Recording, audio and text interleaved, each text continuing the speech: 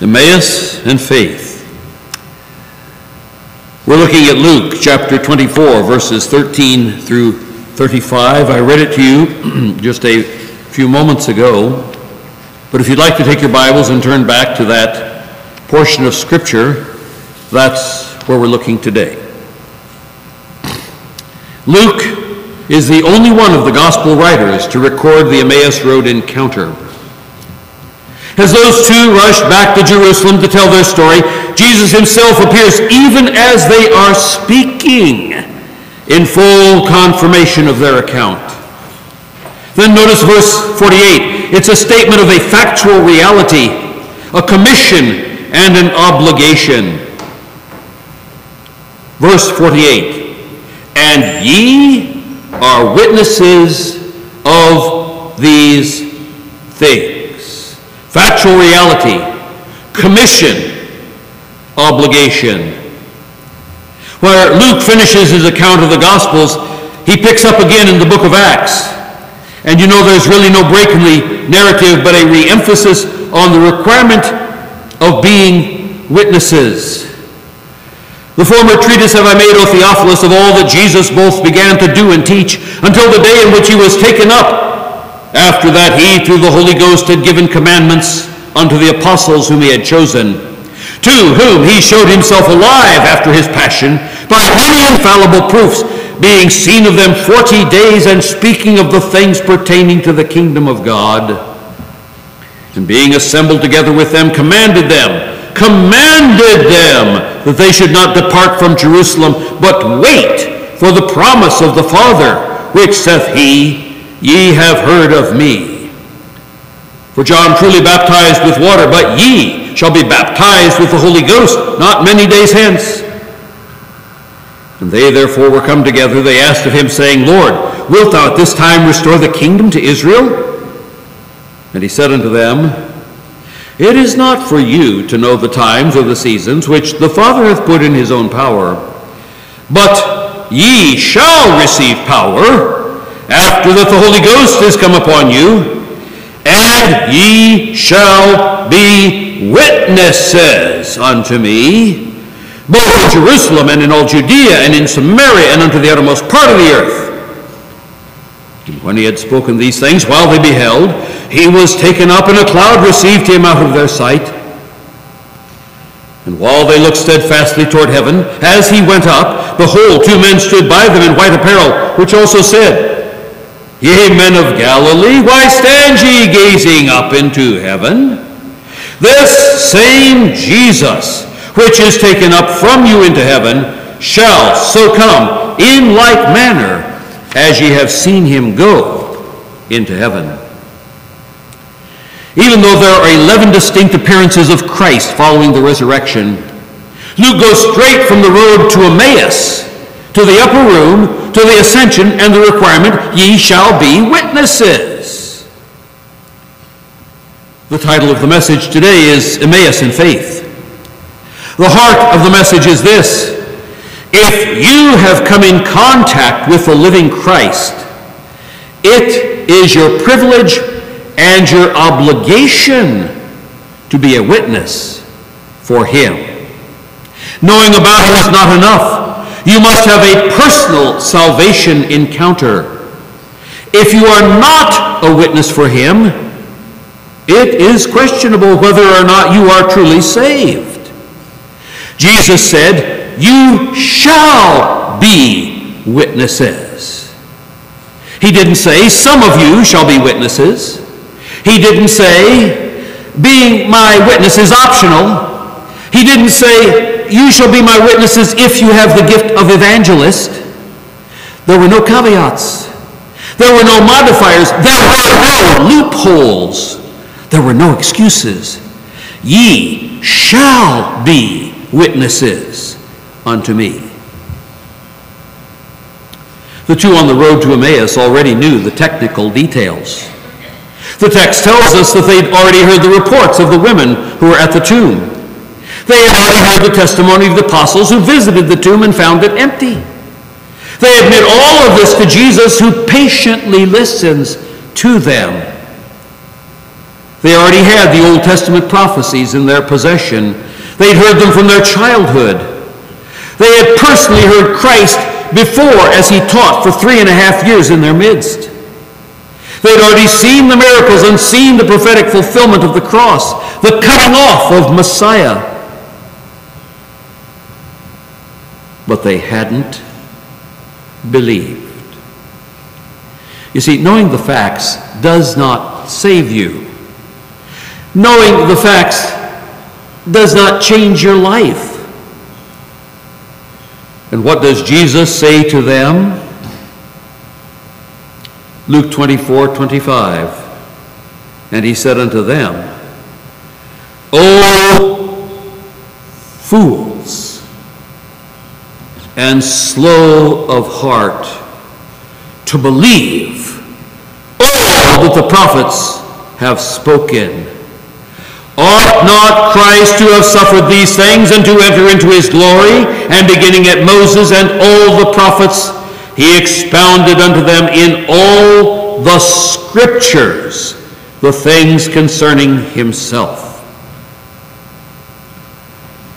The issue is the scriptures. The issue is not even all the miracles that they had seen, nor the testimony of the other eyewitnesses.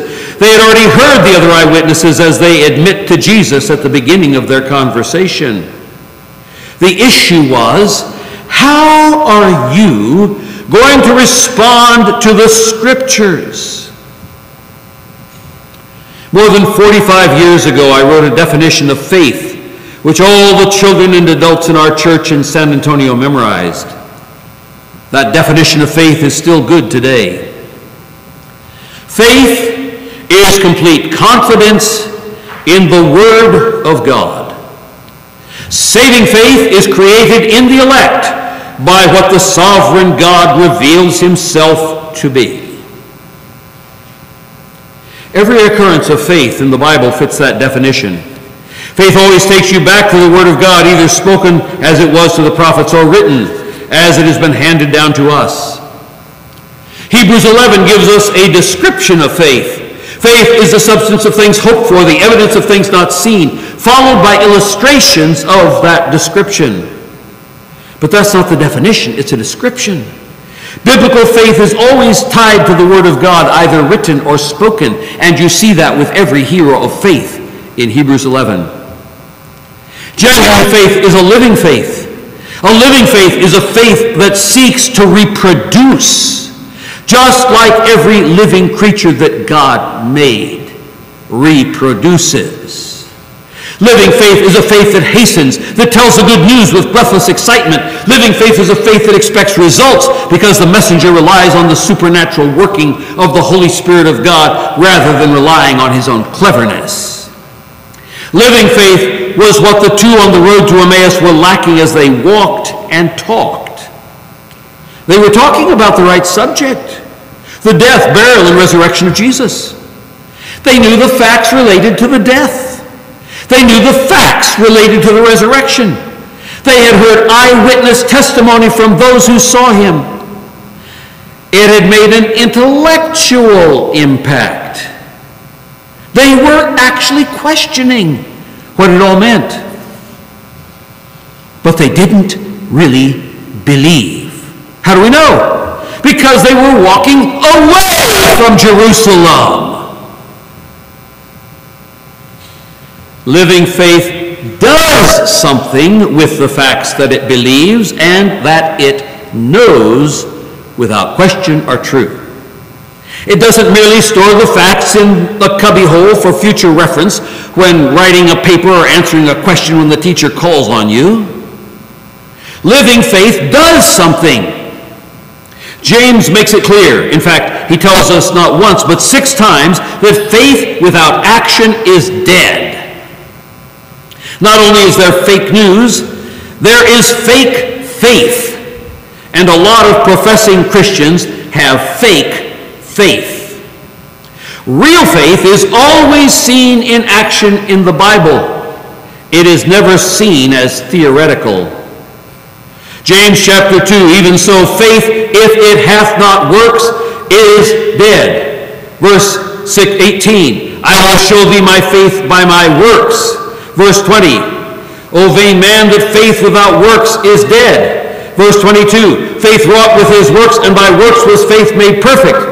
Verse 23, by works a man is justified, and not by faith only. Verse 26, so faith without works is dead also.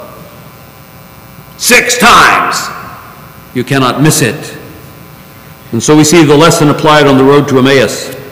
The two whom I believe to be the uncle and aunt of Jesus, as I've explained in other years, are walking away from Jerusalem with a full head knowledge about Jesus. If they were, as I think, his uncle and aunt, they were even more accountable than most. They knew everything that they had to know to have faith. If knowledge is all that's required of faith, but they didn't have faith, they were as lost as a couple of rocks at the bottom of the Grand Canyon. Even when Jesus was giving them a personalized Bible lesson as they trudged home, and even though they were getting warm fuzzies, they still didn't believe. They said, did not our hearts burn within us? Warm fuzzies. So it's not enough to have knowledge, even if you have warm fuzzies. Faith is not the same as knowledge, and faith is not the same as warm fuzzies. But faith is closely related to the Scriptures. It's a question of believing the Scriptures concerning who Jesus is and what Jesus did. You cannot have faith without the Scriptures, because the Scriptures point to the real Jesus Christ. And so the Scriptures were the touchstone to which Jesus turned as he walked with them to their home. Then he said unto them, O fools, and slow of heart to believe all that the prophets have spoken. Ought not Christ to have suffered these things and to enter into his glory? And beginning at Moses and all the prophets, he expounded unto them in all the Scriptures the things concerning himself. And when they understood who he was and believed, what did they say?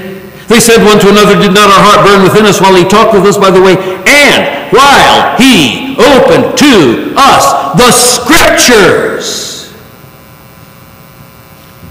It was the Word of God that the Holy Spirit used to open their heart to saving faith.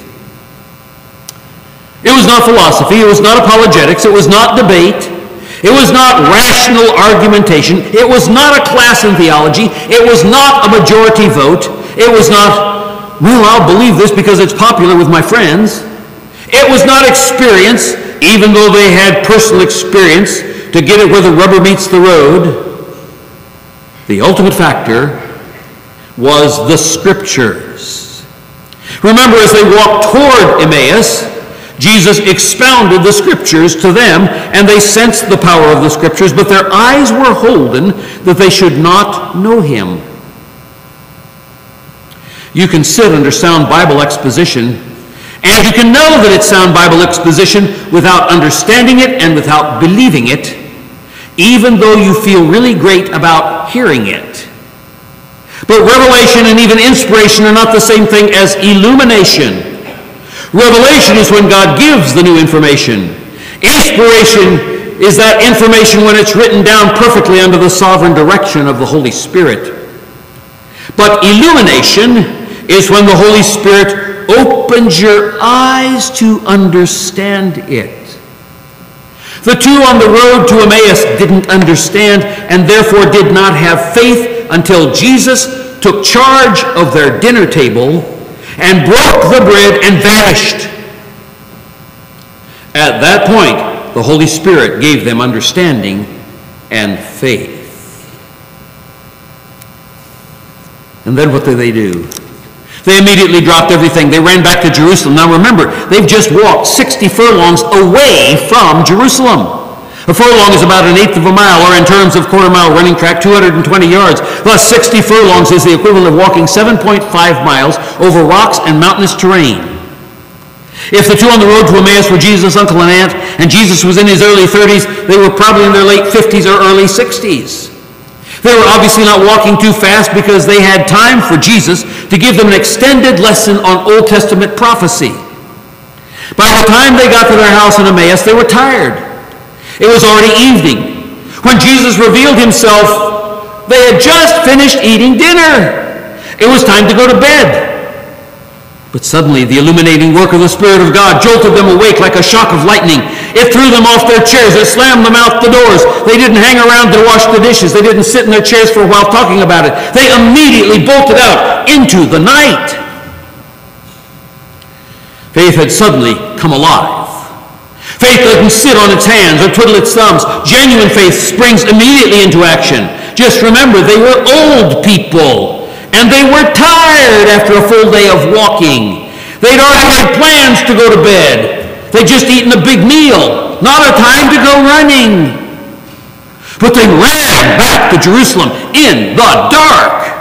Night on the road was a dangerous time to be out. There were robbers. There were wild animals. There were possibility of a heart attack. There were night creatures like scorpions. There were criminals. I know what that's like. One evening, Judy and I were walking in the early evening over the top of the Mount of Olives as the stars were coming out. Suddenly, out of nowhere, an Israeli soldier approached us with his Uzi machine gun and challenged us in Hebrew. We explained that we were students at the American Institute of Holy Land Studies, but he wouldn't let us go any further. It was dangerous.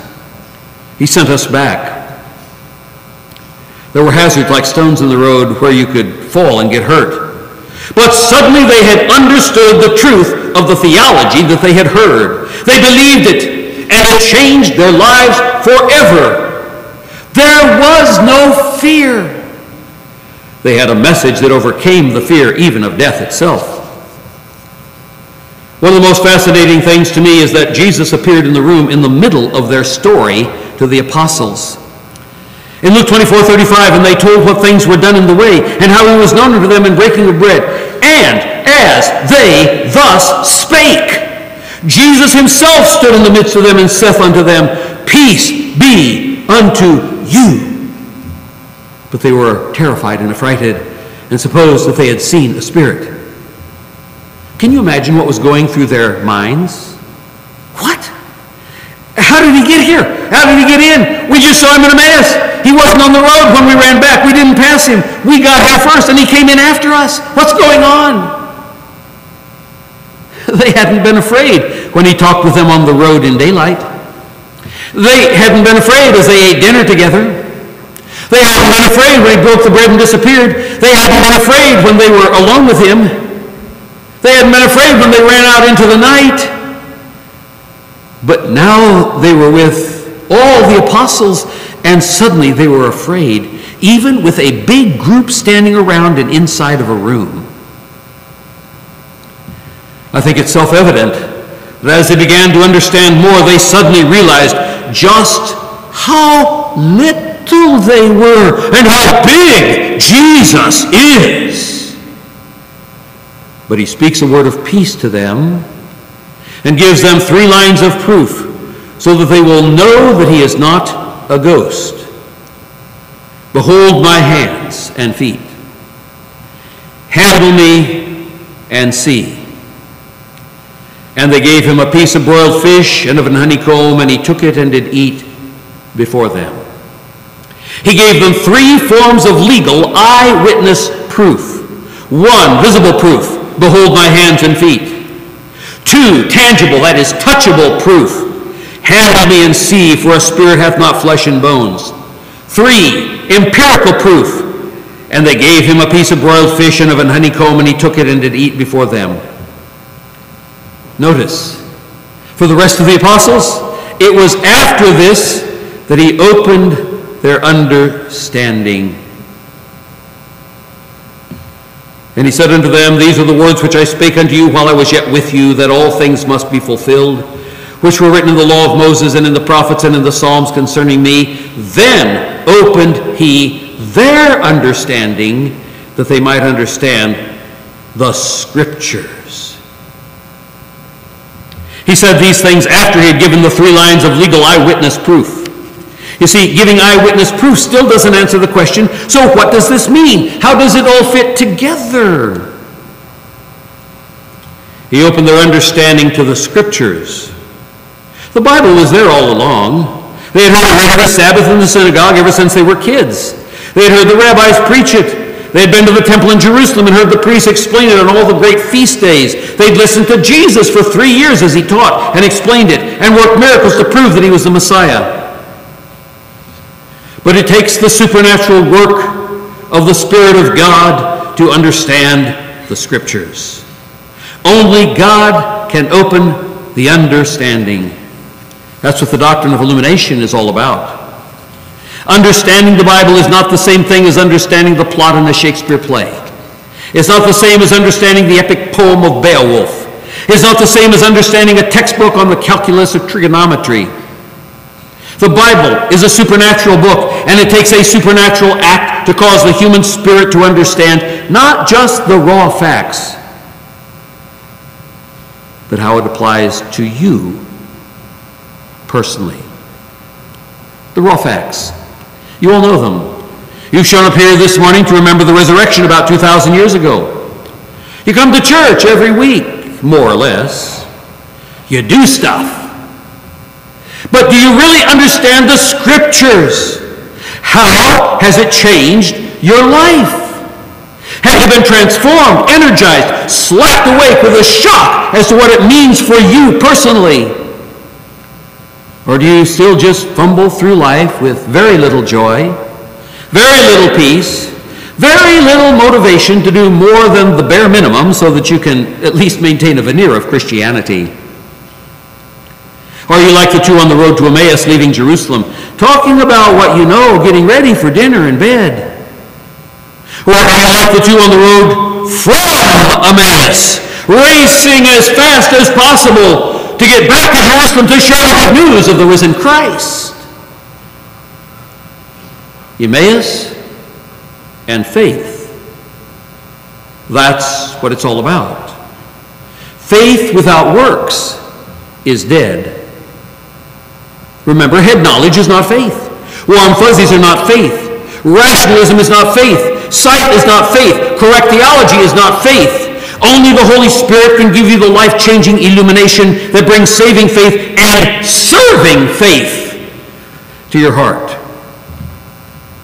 What makes you think that you have it if there has never been any change in your life? Are you dragging your feet away from Jerusalem, or are you racing back to Jerusalem with the incredible good news that Jesus is indeed alive and that he can give men, women, boys, girls new life if only they will believe? The Apostle Paul got it right when he wrote, "Examine yourselves whether ye be in the faith. Prove your own selves. Know ye not your own selves how that Jesus Christ is in you, except ye be reprobates?"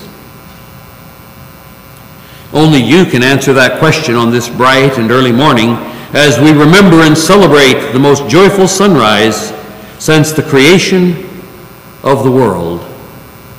We know the facts. Our celebration was announced first by angels, heard by women, spread by apostles, seen by over 500 Christians at once. Our joyful celebration today struck screeching terror in the hearts of hardened soldiers, produced chaos and confusion among hypocritical religious leaders, resulted in the payment of huge bribes to spread lies, and ended with the political manipulation of the ruling governor.